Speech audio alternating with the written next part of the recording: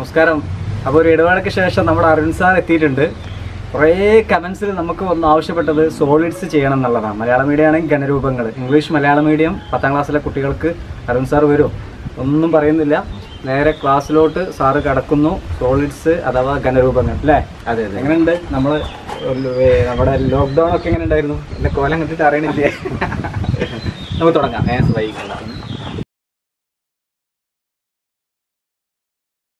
അപ്പോൾ നമുക്ക് തുടങ്ങാം. ഘനരൂപങ്ങൾ, സോളിഡ്സ് എന്ന് പറയുന്ന പാഠഭാഗം.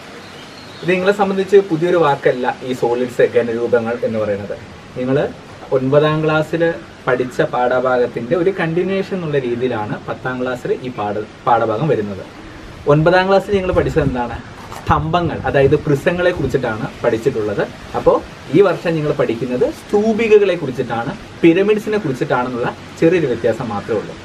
അപ്പോൾ തുടങ്ങാം. അപ്പോൾ ഞാൻ ഇപ്പോൾ ഇവിടെ ചെയ്തിട്ടുള്ളത് കുറച്ച് സ്തംഭങ്ങളും കുറച്ച് സ്തൂപികളും വരച്ചിട്ടുണ്ട്. സ്തംഭങ്ങളെ കുറിച്ച് നിങ്ങൾക്ക് നിലവിൽ അറിയാം. അതായത് ഇതേപോലെ 2 ബേസ് ഫേസസ് ഉള്ള 2 പാദമുഖങ്ങളുള്ള സോളിഡ്സിനെ, ഘനരൂപങ്ങളെയാണ് നമ്മൾ എന്തെന്ന് പറയുന്നത്? സ്തംഭങ്ങൾ എന്ന് പറയുന്നത്. ഇനി ഒരൊറ്റ ബേസ് ഫേസ് മാത്രമേ ഉള്ളൂ എങ്കിൽ, ഒരൊറ്റ പാദമുഖം മാത്രമേ ഉള്ളൂ എങ്കിൽ അതിനെ നമ്മൾ സ്തൂപിക എന്നും പറയും. ഈ സ്തംഭങ്ങൾക്കും സ്തൂപികൾക്കൊക്കെ പേര് കൊടുക്കുന്ന വിധം കൂടി നിങ്ങൾ ഓർത്ത് വെക്കണം. അതായത് ഇതിനൊക്കെ നമ്മൾ പേര് കൊടുക്കുന്നത് അതിൻ്റെ ബേസ് ഫേസിന്റെ ഷേപ്പ് നോക്കിയിട്ടാണ്, പാദമുഖത്തിന്റെ ആകൃതി നോക്കിയിട്ടാണ് ഈ സ്തംഭങ്ങൾക്കും സ്തൂപികൾക്കും ഒക്കെ നമ്മൾ പേര് കൊടുക്കുന്നത്.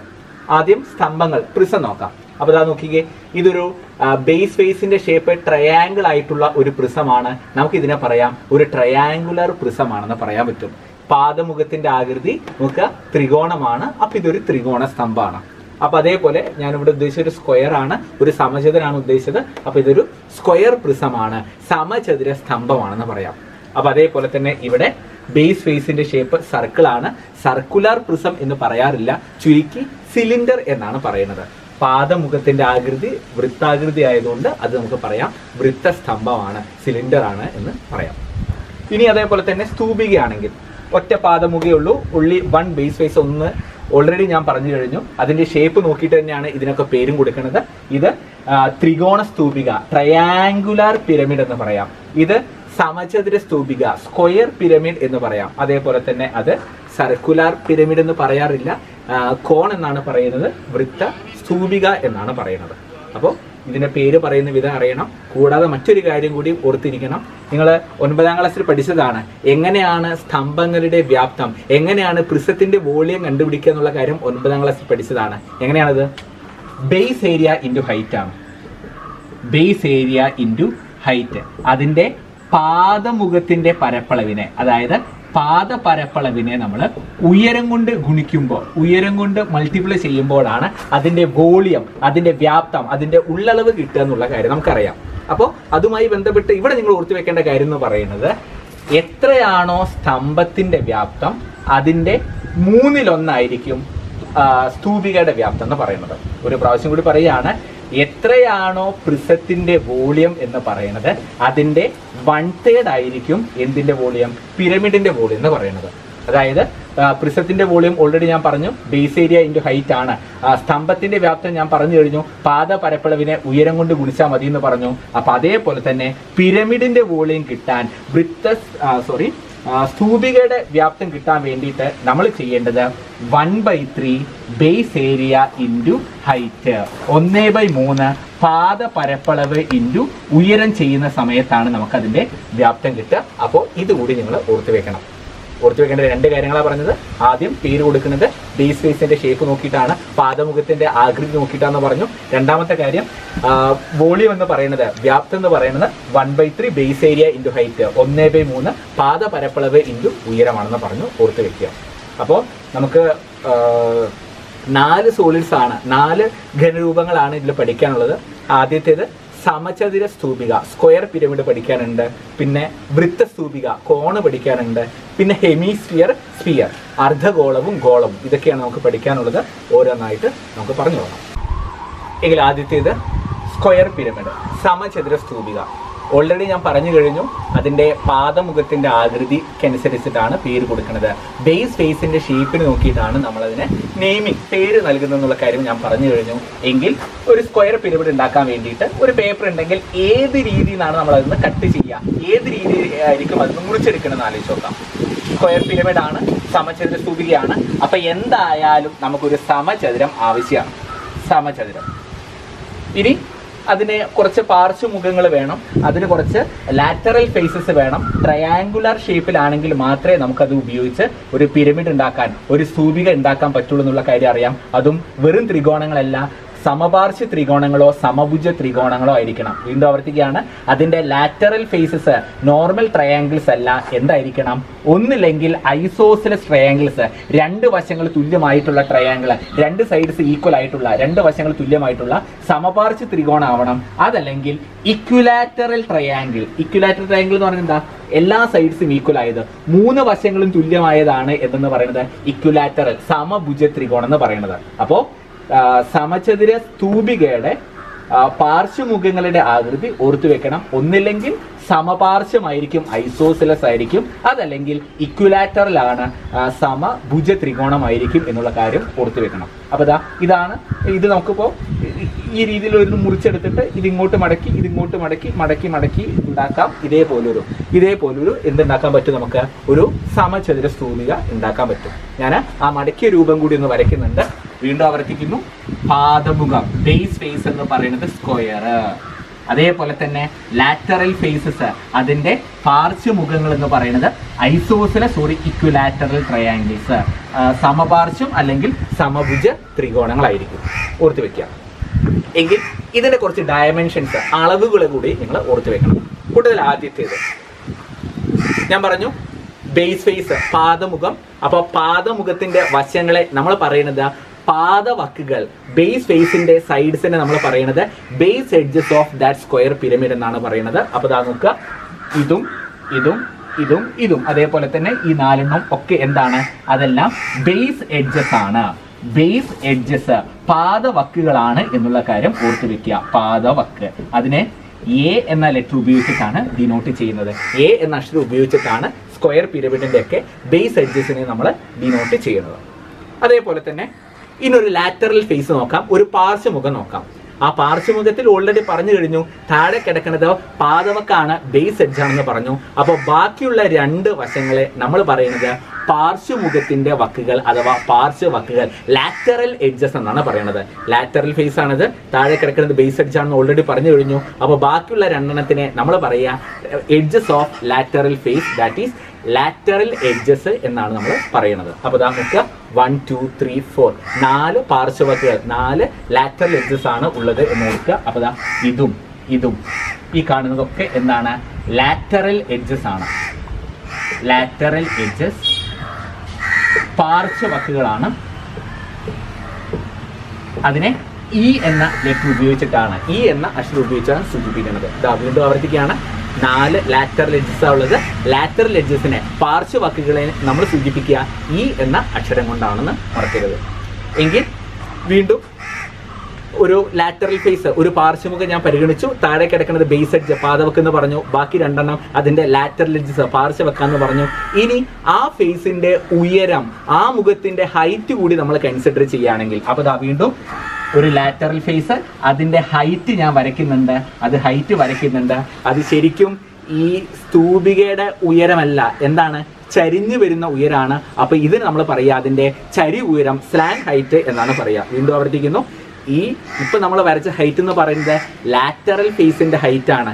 ഇപ്പം നമ്മൾ വരച്ചിട്ടുള്ള ഉയരം എന്ന് പറയുന്നത് ഈ സ്തൂപികയുടെ ഉയരല്ല, ഈ പാർശ്വമുഖത്തിന്റെ ഉയരാണ്. അപ്പൊ അതിനെ പാർശ്വോന്നതി അല്ലെങ്കിൽ ചരി ഉയരം എന്നാണ് ചുരുക്കി പറയുന്നത്. അപ്പൊ ഇപ്പൊ ഞാൻ വരച്ചിട്ടുള്ളത് അതിന്റെ ചരി ഉയരമാണ്. ചരി ഉയരം, സ്ലാൻഡ് ഹൈറ്റ്.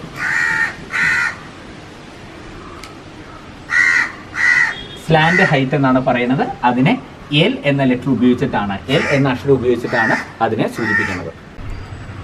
ശരിയെങ്കിൽ ഇനി നമുക്കറിയേണ്ടത് ഇപ്പൊ നമ്മൾ പറഞ്ഞിട്ടുള്ള ഈ 3 അളവുകൾ തമ്മിലുള്ള ബന്ധം, ഇപ്പൊ നമ്മൾ പറഞ്ഞിട്ടുള്ള ആ 3 ഡയമെൻഷൻസ് തമ്മിലുള്ള റിലേഷൻ കൂടി അറിയണം. ഏതൊക്കെയായിരുന്നു ആ ഡയമെൻഷൻസ്? A base edge, പാദവക്ക്. രണ്ടാമത്തേത് ഈ ലാറ്ററൽ എഡ്ജ് ആണ്, അതിന്റെ പാർശ്വവക്കാണ്. അവസാനം പറഞ്ഞത് എൽ സ്ലാൻ ഹൈറ്റ് ചെരിവുയരമാണ് അവസാനം പറഞ്ഞത്.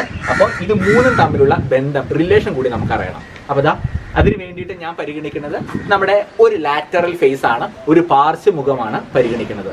ഓൾറെഡി ഞാൻ പറഞ്ഞു കഴിഞ്ഞു, ലാറ്ററൽ ഫേസ് പാർശ്വമുഖം എന്ന് പറയുന്നത് ഒരു സാധാരണ ത്രികോണമല്ല, ഒരു നോർമൽ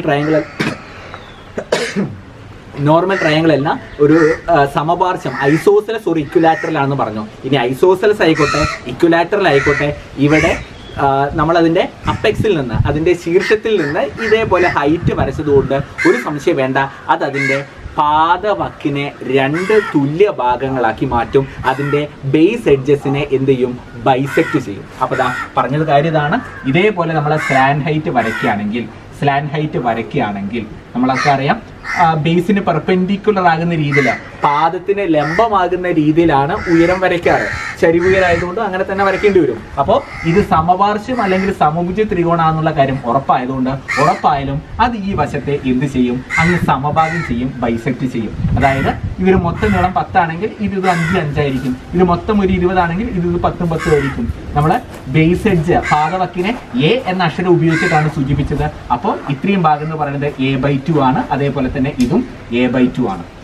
അപ്പോൾ ബേസ് എഡ്ജ് അതിൻ്റെ ഹാഫ് ആണ്, ഇത് രണ്ടും a/2 എങ്കിൽ ചെയ്യാൻ പോണത് അതിൻ്റെ ബേസ് എഡ്ജിൻ്റെ ഹാഫ്, സ്ലാൻ ഹൈറ്റ്, അതേപോലെ തന്നെ ലാറ്ററൽ എഡ്ജ്, ഇത് 3 അടങ്ങുന്ന ഈ റൈറ്റ് ആംഗിൾ ട്രയാംഗിൾ നമുക്ക് അങ്ങനെ കൺസിഡർ ചെയ്യാം. അതായത് ഇപ്പോൾ ഉയരം വരച്ചപ്പോൾ പാദവക്കിൻ്റെ പകുതി കിട്ടി, a/2 കിട്ടി, അതേപോലെ തന്നെ ചരിവുയരുണ്ട്, പാർശ്വവക്കുണ്ട്.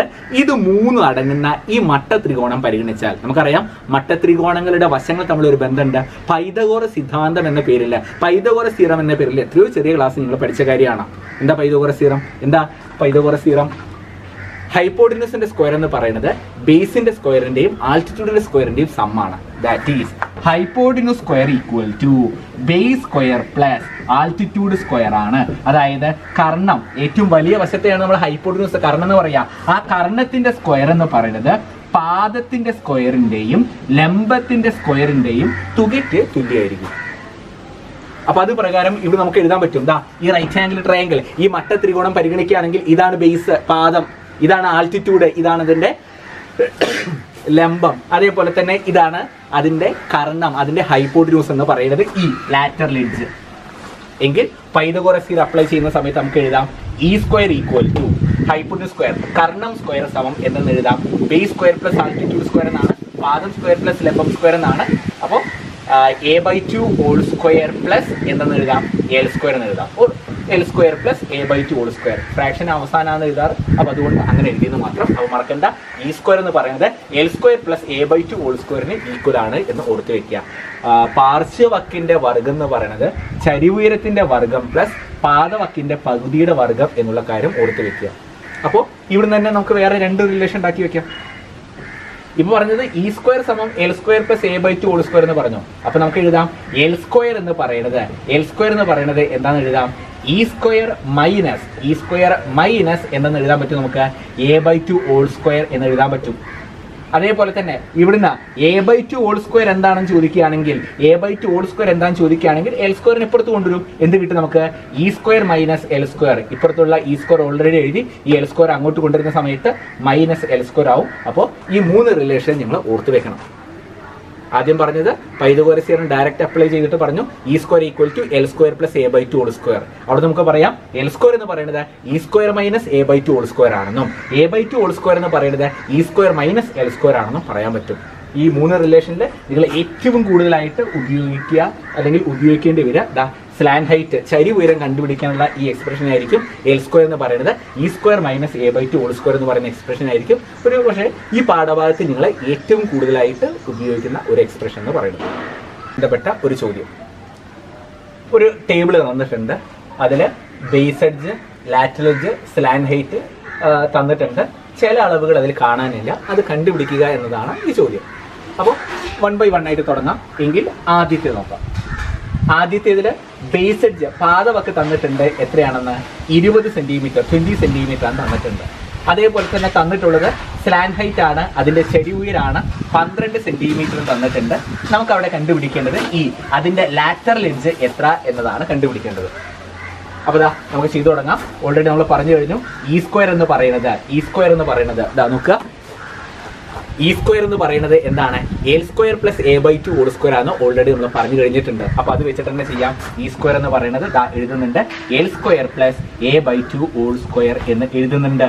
Which is equal to L, അതിന്റെ സ്ലാൻ ഹൈറ്റ് ചെരിവ് ഉയരം എന്ന് പറഞ്ഞത് 12 ആണ്. 12ന്റെ സ്ക്വയർ പ്ലസ് അതേപോലെ തന്നെ a/2 ഹോൾ സ്ക്വയർ എന്നാണ് അത് 20 ആണ്. 20യുടെ ഹാഫ് 10 ആണ്. 10 square equal to 144 plus 100 equal to എത്രന്ന് കിട്ടും? 244 എന്ന് കിട്ടും. ശ്രദ്ധിക്കുക, ഇത് അല്ല, ഇ സ്ക്വയർ ആണ്, പാർശ്വവക്കല്ല, പാർശ്വവക്കിന്റെ സ്ക്വയർ ആണ് നമുക്ക് കിട്ടിയിട്ടുള്ളത്. അപ്പോൾ എന്ന് പറയുന്നത് നമുക്ക് എഴുതാം √244 എന്ന് എഴുതാം. ഫാക്ടറൈസ് ചെയ്തിട്ട് അപ്രോക്സിമേറ്റ് വാല്യൂ കണ്ടുപിടിക്കുന്ന സമയത്ത് അപ്പോൾ 244നെ ഫാക്ടറൈസ് ചെയ്യാം. നമുക്ക് 2 കൊണ്ട് ഹരിക്കാം. ഒരു പ്രാവശ്യം, 2 പ്രാവശ്യം, 2 പ്രാവശ്യം. വീണ്ടും നമുക്ക് 2 കൊണ്ട് ഡിവൈഡ് ചെയ്യാൻ പറ്റും. 61. അപ്പോൾ നമുക്കതിനെ 2√61 2√61 എന്ന് എഴുതാൻ പറ്റും. 2√61.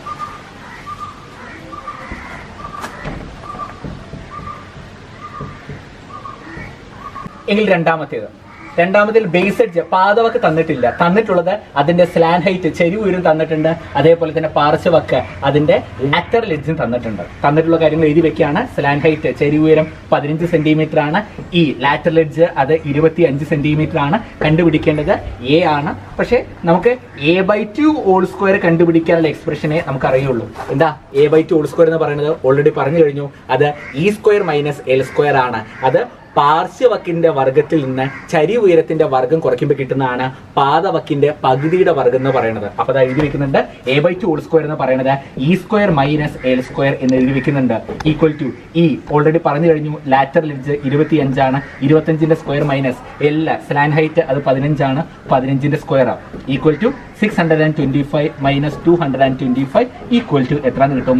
400 400 കിട്ടും. ശ്രദ്ധിക്കുക, ഇത് ബേസ് എഡ്ജിന്റെ ഹാഫിന്റെ സ്ക്വയറാ, പാദവക്കിന്റെ പകുതിയുടെ സ്ക്വയർ ആണത്. അപ്പോൾ പാദവക്കിന്റെ പകുതി എന്ന് പറയുന്നത് √400 √400 ഈക്വൽ ടു എത്ര എന്ന് പറയാൻ പറ്റും? 20 ആണെന്ന് പറയാൻ പറ്റും. ശ്രദ്ധിക്കുക, ഇപ്പോൾ ഉത്തരമായിട്ടില്ല. പാദവക്കിന്റെ പകുതി ബേസ് എഡ്ജിന്റെ ഹാഫേ ആയിട്ടുള്ളൂ. therefore ബേസ് എഡ്ജ് എന്ന് പറയുന്നത് 20 × 2 ഈക്വൽ ടു എത്രന്ന് കിട്ടും? നമുക്ക് 40 സെന്റിമീറ്റർ. 40 സെന്റിമീറ്റർ ആണ് അതിന്റെ പാദവക്ക്. 40 സെന്റിമീറ്റർ ആണ് ബേസ് എഡ്ജ് എന്ന് കിട്ടും. അതിൽ തന്നിട്ടുള്ളത് അതിന്റെ ബേസ് എഡ്ജ് പാദവക്ക് തന്നിട്ടുണ്ട് 18 സെന്റിമീറ്റർ ആണെന്ന് തന്നിട്ടുണ്ട്. അതേപോലെ തന്നെ ലാറ്ററൽ എഡ്ജ് അതിന്റെ പാർശ്വവക്ക് തന്നിട്ടുണ്ട് എത്രയാണെന്ന്? 15 സെന്റിമീറ്റർ ആണെന്ന് പറഞ്ഞിട്ടുണ്ട്. കണ്ടുപിടിക്കേണ്ടത് എല്ലാണ്, സ്ലാൻ ഹൈറ്റ് ആണ്, ചെരിവുയരാണ്. ഓൾറെഡി പറഞ്ഞു കഴിഞ്ഞു. എൽ സ്ക്വയർ എന്ന് പറയുന്നത് എന്താണ്? E square minus a/2 whole square. E square minus a/2 whole square ചെയ്യുമ്പോഴാണ് നമുക്ക് എൽ സ്ക്വയർ ചരിവ് ഉയരത്തിന്റെ സ്ക്വയർ കിട്ടുന്നത്. അപ്പോൾ അത് എഴുതി വെക്കുന്നുണ്ട് L square equal to E square minus a/2 whole square എന്ന് എഴുതി വെക്കുന്നുണ്ട്. വിച്ച് ഇസ് ഈക്വൽ ടു എന്ന് പറയുന്നത് 15 ആണ്. 15ന്റെ square minus a/2 base edge പാദവക്ക് 18. അപ്പൊ അതിന്റെ പകുതി 9 ആണ്. 9ന്റെ square which is equal to 225 minus എത്രന്ന് കിട്ടും? നമുക്ക് 9 സ്ക്വയർ 81 ആണ്. Then L square equal to minus ചെയ്യുന്ന സമയത്ത് നമുക്ക് കിട്ടുക 144 എന്ന് കിട്ടും. 144. അപ്പൊ എൽ എന്ന് പറയുന്നത് √144 ആണ്. √144 ഈക്വൽ ടു എത്രന്ന് കിട്ടും? 12 സെന്റിമീറ്റർ. 12 സെന്റിമീറ്റർ എന്ന് കിട്ടും. അപ്പൊ നിങ്ങളിത് അളവ് മാറ്റിയിട്ട് ഒന്ന് ചെയ്ത് ശീലിക്കുക. കാരണം ഇതുമായി ബന്ധപ്പെട്ട് ഉള്ള ചോദ്യങ്ങൾ വെച്ചിട്ടാണ് നിങ്ങൾ അതിന്റെ സർഫസ് ഏരിയ, വോളിയം ഒക്കെ കണ്ടുപിടിക്കേണ്ടി വരിക. അതിന്റെ ഉപരിതല പരപ്പളവും വ്യാപ്തവും കണ്ടുപിടിക്കുന്ന ചോദ്യങ്ങളിലൊക്കെ നമുക്ക് ഈ പറഞ്ഞ കാര്യങ്ങളൊക്കെ ഉപയോഗിക്കേണ്ടി വരും. അപ്പോൾ അളവ് മാറ്റിയിട്ട് ഒന്ന് ചെയ്ത് ശീലിക്കണം.